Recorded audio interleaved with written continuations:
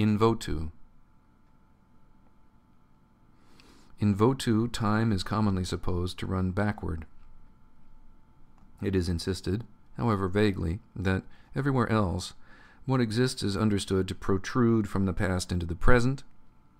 In votu, what exists is understood to protrude from the future into the present. Time pours out in a stream whose current goes toward the past, although their preferred metaphor for this is a burning incense stick. The past is ashes, still retaining the shape of the stick for a time, then dispersing to dust, while the future is unground leaves, and the present is the ring of fire. Votu is reached by crossing a high step plateau of long green grass. Like a glacier, the city flows from an inaccessible source, high in the mountains, and extends down onto the plain. A boundary separates the Piedmont zone from the upper city, and, to the best of anyone's knowledge, nobody lives above the boundary. Looking up, the people of Votu watch as the future city arrives, having already existed from time immemorial, and thus being older than the city they've come to know, sliding inexorably down the slope and piling up on top of them. People move into the new buildings and adapt to the new streets as they cross the boundary into the habitable zone, while the older structures opposite are driven down and crushed together, collapsing to form a sort of rubbery scrim at the city's lowest extremity. The compacted past city forms a dense integument, not unlike a callus, that makes the erection of an outer wall unnecessary along that side. Those who, crossing the boundary, ascend into the future city, find empty, still, expectant streets and houses over which huge sculpted heads preside.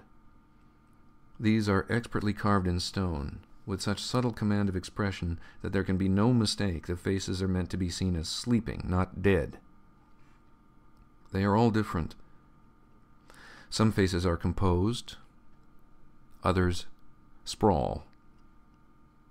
The air there is tense, and the buildings are much overgrown, but there is very little animal life.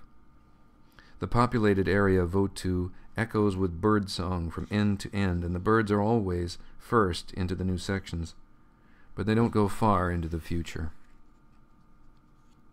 People don't venture over the boundary into the future area because it, like the rest of the higher mountains, belongs to what the natives call forgetting country.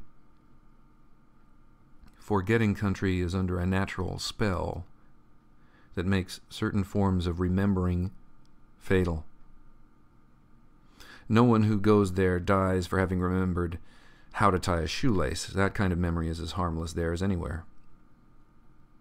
Likewise, familiarity, as someone eats breakfast, as someone catches a glimpse of the view from bed, that variety of memory does not trigger the spell. But memories of events, parents, names, specifics can't be safely brought to mind beyond the boundary. Every recollection of such things contributes to a morbid condition resembling chronic arsenic poisoning. Unfortunately, the killing influence also comes into play whenever one remembers that it is unsafe to remember things, building up in the softening brain of the victim until paralysis, coma, and melting.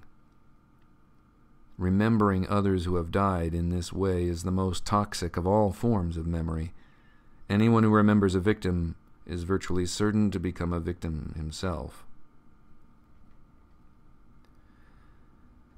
The boundary is part of a prophylactic scheme laboriously put together over many years by specialists, forgotten and written down. There are no barriers, just signs that are visible only from the lower side, so as not to remind anyone who dares venture above the boundary. The cordon is lined with lodges occupied by municipal hypnotists who are sworn to entrance and dememorize all who seek to pass beyond.